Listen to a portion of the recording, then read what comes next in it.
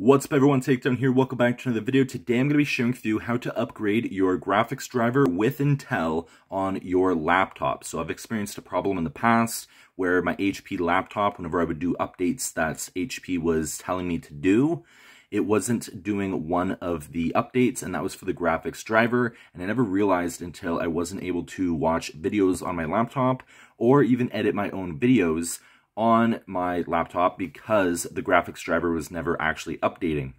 Now I did have to go and download the Intel Driver and Support Assistant, which I'm going to be sharing with you today on how to do that. And with that, I was able to see that the graphics driver was never actually updating, and there was a long pending updates available for the graphics driver. So I'm going to share with you guys how to do that today in case you are experiencing the problems. It's not just for the graphics driver, it is for anything that Intel has on your laptop. You can actually go and use this to be able to do any of the updates that are available, and I actually find it a lot smoother, and it catches all of the updates that might have been missed in case there are others.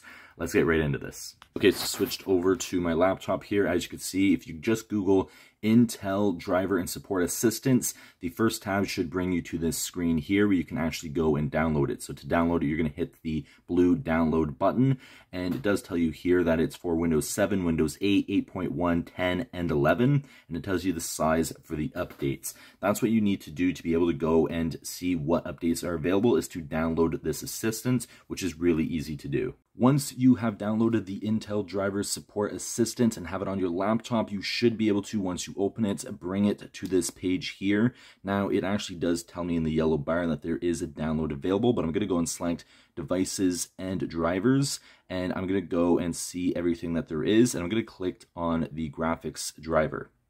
Right here, you see the blue button that says Update Available, and below that it actually says the date it was actually last updated, and it gives you all of the other details there. So it says for me it wasn't updated until October 14th, 2020. That was the last time there was an update for this. So I'm going to go ahead and click the Update Available button, and once it does start updating, you will see it finish. There'll be other screens that pop up on your laptop, but you will be able to download and do the update this way if your laptop was never catching that update like it has been for me.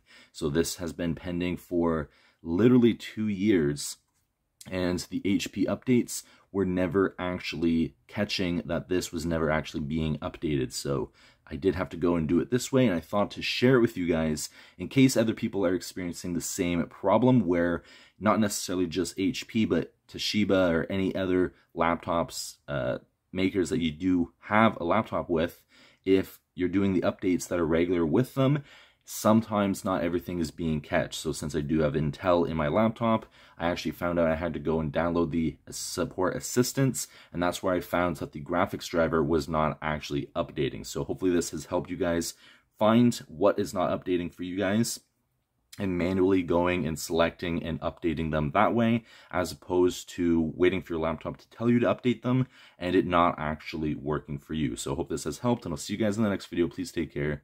Peace.